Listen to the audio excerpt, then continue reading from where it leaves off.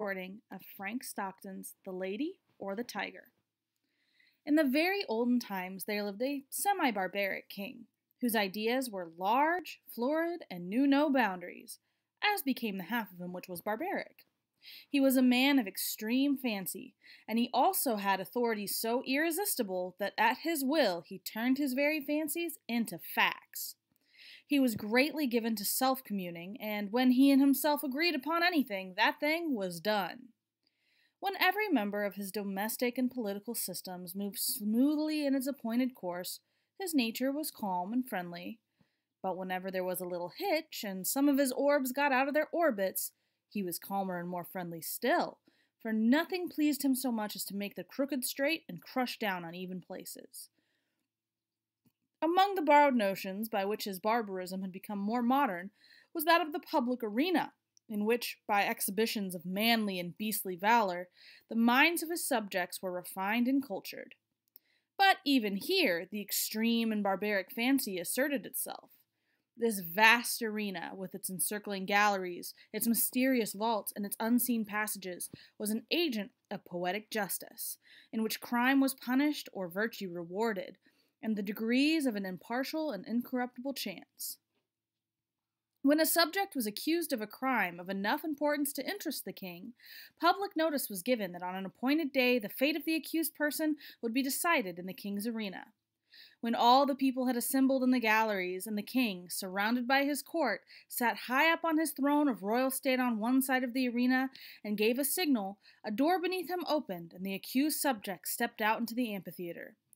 Directly opposite him, on the other side of the enclosed space, were two doors, each exactly alike and side by side. It was the duty and the privilege of the person on trial to walk directly to these doors and open one of them. He could open either door he pleased. He was subject to no guidance or influence but that of an impartial and incorruptible chance. If he opened the one, there came out of it a hungry tiger, the fiercest and most cruel that could be procured, immediately which sprang upon him and tore him to pieces as punishment for his guilt. The moment that the case with the criminal was decided, doleful iron bells were clanged, great wails went up from hired mourners posted on the outer rim of the arena, and the vast audience, with bowed heads and downcast hearts, wended slowly their homeward way, mourning greatly that one so young and fair, or so old and respected, should have met so dire a fate. But if the accused person opened the other door, there came forth from it a lady, the most suitable to his years and station that his majesties could select from among his fair subjects, and to this lady he was immediately married as a reward of his innocence. It mattered not that he might already possess a wife and family, or that his affections might be engaged upon an object of his own selection. The king allowed no such other ideas to interfere with his great scheme of retribution and reward. The exercises, as in the other instance, took place immediately, and in the arena. Another door opened beneath the king, and a priest, followed by a band of choristers and dancing maidens blowing joyous airs on golden horns and treading on empathetic measure, advanced to where the pair stood, side by side, and the wedding was promptly and cheerily solemnized. When the gay brass bells rang forth their merry peals, the people shouted glad hurrahs, and the innocent man, preceded by children strewing flowers on his path, led his bride to his home. This was the king's semi-barbaric method of administering justice. Its perfect fairness is obvious. The criminal could not know out of which door would come the lady. He opened either he pleased, without having the slightest idea whether, in the next instant, he was to be devoured or married. On some occasions the tiger came out of one door, and on some the other. The accused person was instantly punished if he found himself guilty, and if innocent, he was rewarded on the spot, whether he liked it or not. There was no escape from the judgments of the king's arena. The institution was a very popular one. When the people gathered together on one of the great trial days, they never knew whether they were here to witness a bloody slaughter or a hilarious wedding. This element of uncertainty lent an interest to the occasion, which could not otherwise have been attained. Thus, the masses were entertained and pleased, and the thinking part of the community could bring no charge of unfairness for this plan because the accused person did not have the matter in his own hands. The semi-barbaric king had a daughter as blooming as his most florid fancies, and with a soul as intense and imperious as his own. As is usual in such cases, she was the apple of his eye and was loved by him above all humanity. Among his courtiers was a young man of that fierceness of blood and lowness of station common to the conventional heroes of romance who love royal maidens.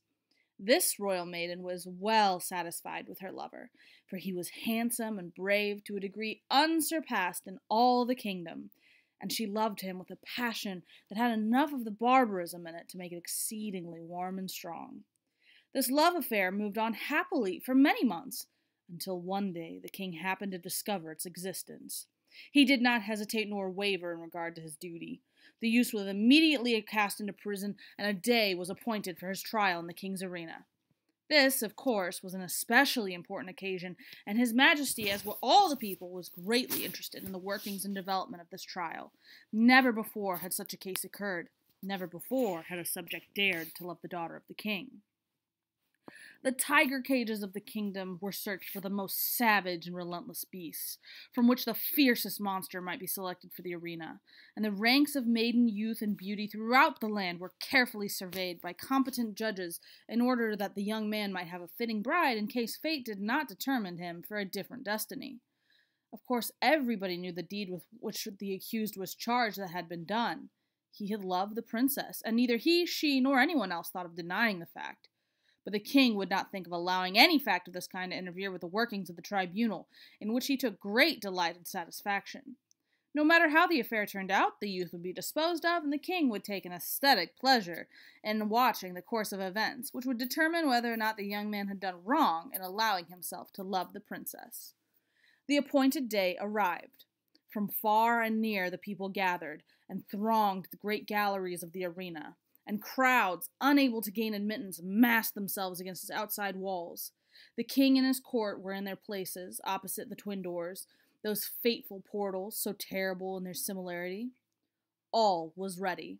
The signal was given. A door beneath the royal party opened, and the lover of the princess walked into the arena. Tall, beautiful, fair, his appearance was greeted with a low hum of admiration and anxiety. Half the audience had not known so grand a youth had lived among them. No wonder the princess loved him. What a terrible thing for him to be there. As the youth advanced into the arena, he turned, as the custom was, to bow to the king, but he did not think at all of that royal personage. His eyes were fixed upon the princess, who sat to the right of her father. Had it not been for the barbarism in her nature, it's probable that the lady would not have been there, but the intense and fervid soul would not allow her to be absent on an occasion in which she was so terribly interested. From the moment that decree had gone forth that her lover should decide his fate in the king's arena, she had thought of nothing, night or day, except this great event and the various subjects connected with it. Possessed of more power, influence, and force of character than anyone who had ever been before interested in such a case, she had done what no other person had done. She had possessed herself of the secret of the doors. She knew in which of the two rooms that lay behind those doors stood the cage of the tiger, with its open front, and in which waited the lady. Through these thick doors, heavily curtained with skins on the inside, it was impossible that any noise or suggestion should come from the person who should approach to raise the latch of one of them. But gold, and the power of a woman's will, had brought the secret to the princess. And not only did she know which room stood the lady, ready to emerge, all blushing and radiant, should her door be opened, but she knew who the lady was. It was one of the fairest and loveliest of the damsels of the court who had been selected as the reward of the accused youth, should he be proved innocent of the crime of aspiring to one so far above him, and the princess hated her. Often had she seen, or imagined that she had seen, this fair creature throwing glances of admiration upon the person of her lover, and sometimes she thought these glances were perceived and even returned. Now and then she had seen them talking together. It was but for a moment or two, but how much could be said in a brief space? It may have been on most unimportant topics, but how could she know that? The girl was lovely, but she had dared to raise her eyes to the loved one of the princess, and, with all the intensity of savage blood transmitted to her through long lines of holy barbaric ancestors, she hated that woman who blushed and trembled behind that silent door. When her lover turned and looked at her, and his eyes met hers as she sat there, paler and whiter than anyone in the vast ocean of anxious faces about her, he saw, by the power of quick perception, which is given to those whose souls are one, that she knew behind which door crouched the tiger and behind which stood the lady. He had expected her to know it. He understood her nature, and his soul was assured that she would never rest until she had made plain to herself this thing, hidden to all other lookers-on, even to the king. The only hope for the youth in which there was this element of certainty was based upon the success of the princess in discovering the mystery, and the moment he looked upon her, he saw that she had succeeded, as in his soul he knew she would succeed. Then it was that his quick and anxious glance asked the question, which? It was as plain to her as if he had shouted it from where he stood. There was not an instant to be lost. The question was asked in a flash. It must be answered in another. Her right arm lay cushioned on the parapet before her. She raised her hand and made a quite quick, slight movement to the right. Nobody but her lover saw her. Every eye was fixed on the man in the arena. He turned, and with a firm and rapid step he walked across the empty space. Every heart stopped beating. Every breath was held. Every eye was fixed immovably upon that man. Without the slightest hesitation, he went to the door on the right and opened it. Now the point of the story is this.